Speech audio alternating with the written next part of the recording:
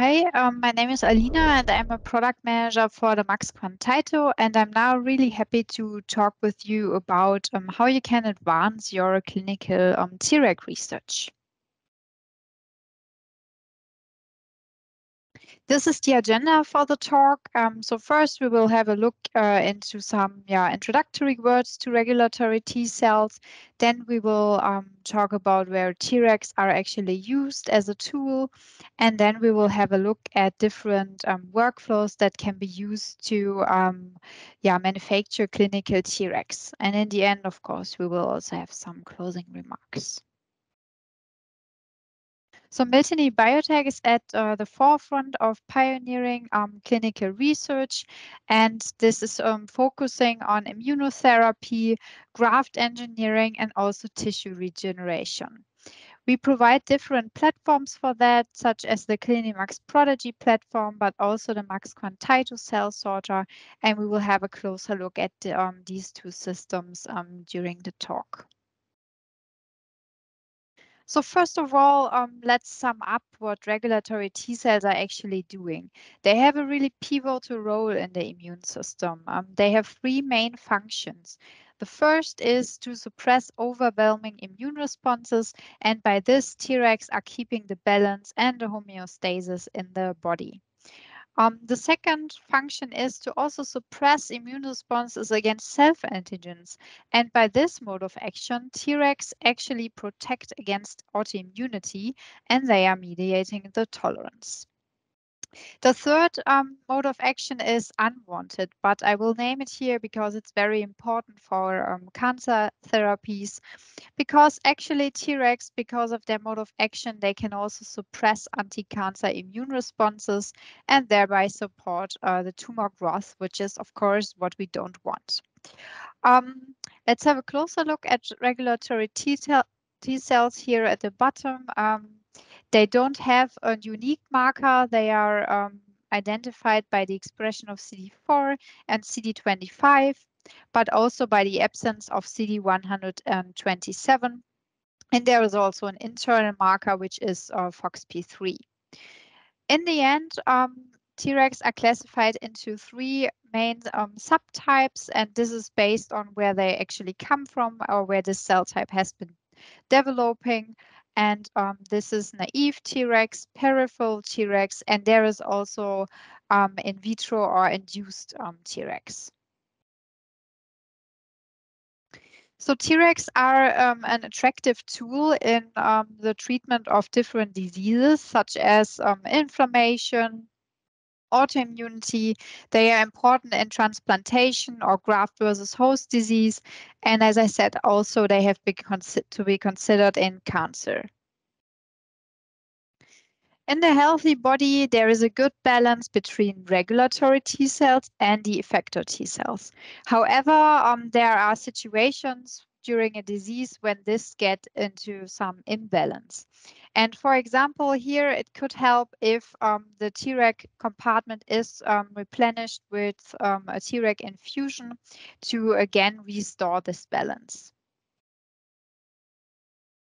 So therefore, Tregs are an attractive tool, and they are already used for graft versus host disease, autoimmune diseases, and also in transplantation.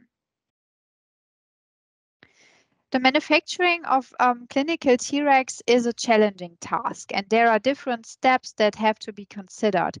The first step is the isolation, which is of course very important and has to be contamination free.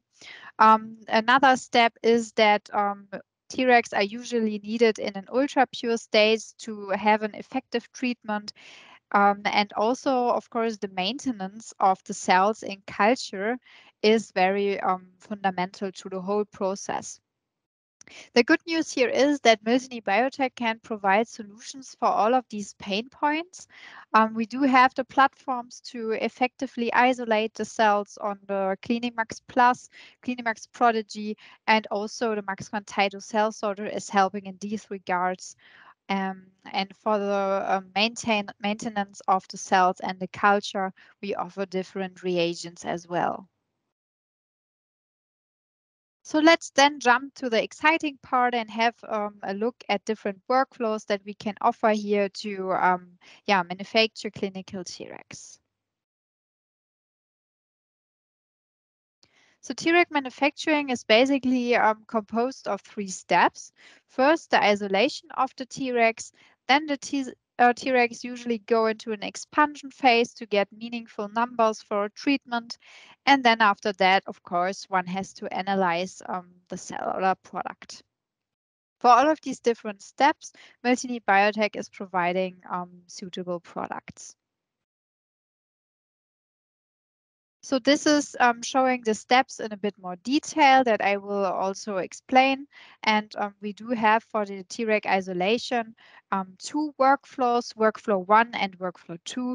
And in a minute, we will have a closer look at them.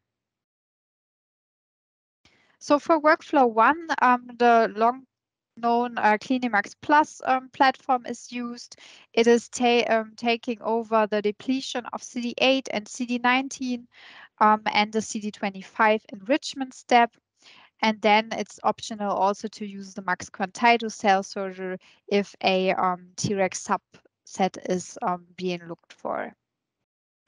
This workflow is used in graft versus host disease, and here the aim is to get intermediate to high purity Tregs out of it with around 96% of purity.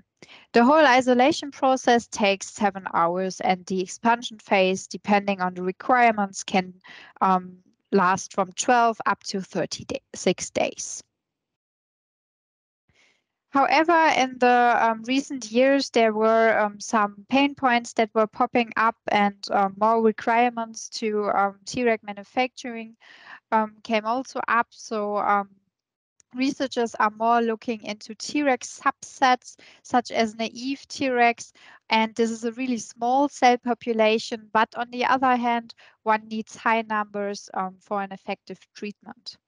And on top of that, the need for ultra pure Tregs is also rising.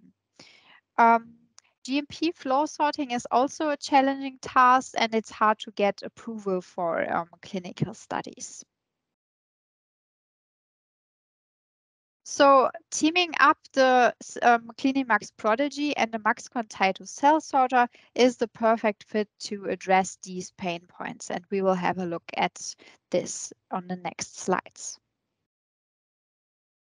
So this is workflow 2 that we can provide, and this is based on the Clinimax Prodigy LP25 process.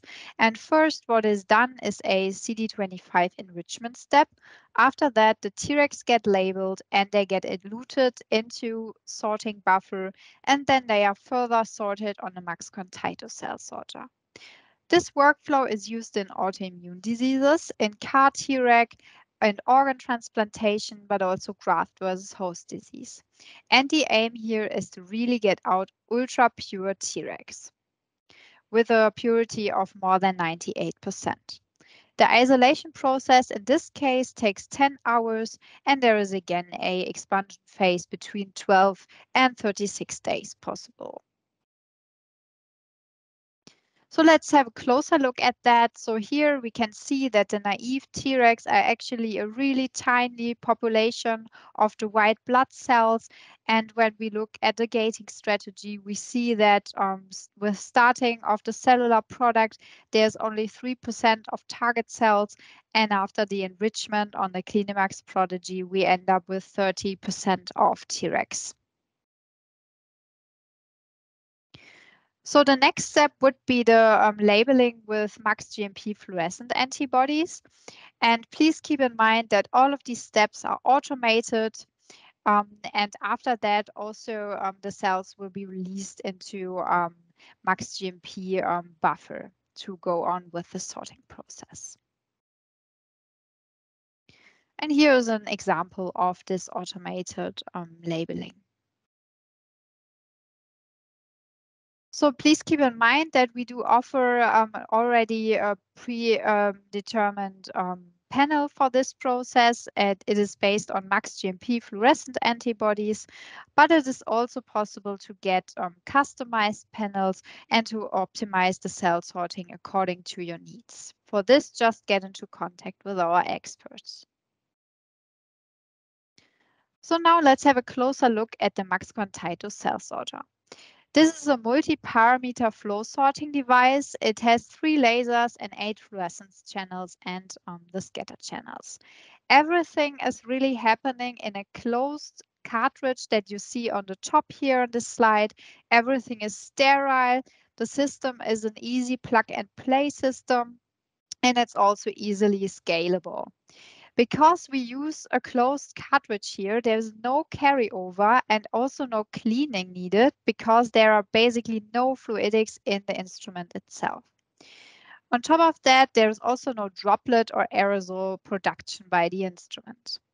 And samples are never lost in the title. They are all regained in the cartridge. So let's have a closer look at the cartridge. There is the input chamber where the cell product is coming into. Cells are kept in suspension with this mixing propeller, and the cells that are target cells are sorted into the positive collection chamber, and all of the other ones, they would go to the negative collection chamber. So as I said, there is no waste on the Max Quantito. All the cells are kept in this cartridge. The real magic is happening then on the bottom in the microchip. And here is a microchip where the actual sorting process is happening. You can see how small this microchip actually is. And we will also have a look at a short video to look how the sorting process is actually working. So here's a valve that can move. It can move really fast, up to 30,000 times per second.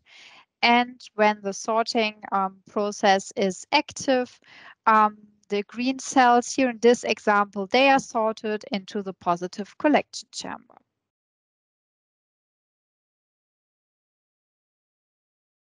So the Max Quantito cell sorter is fully closed and sterile. There are no fluidics inside of the instrument itself.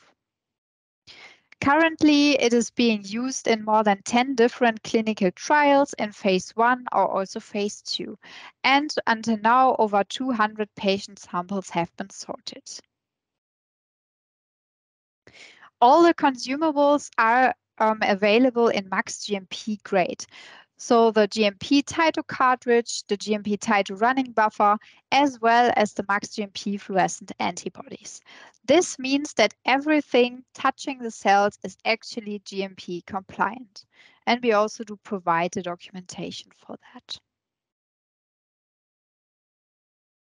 So let's have a look at some data here. So let's start from left to right, and we have the product here after the prodigy enrichment. We end up with 38% of Tregs, and then we go into a two-step sorting.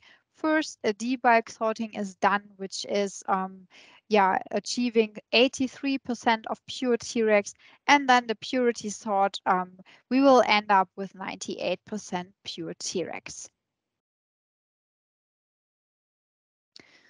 So let's move on to the next step, which is Treg expansion.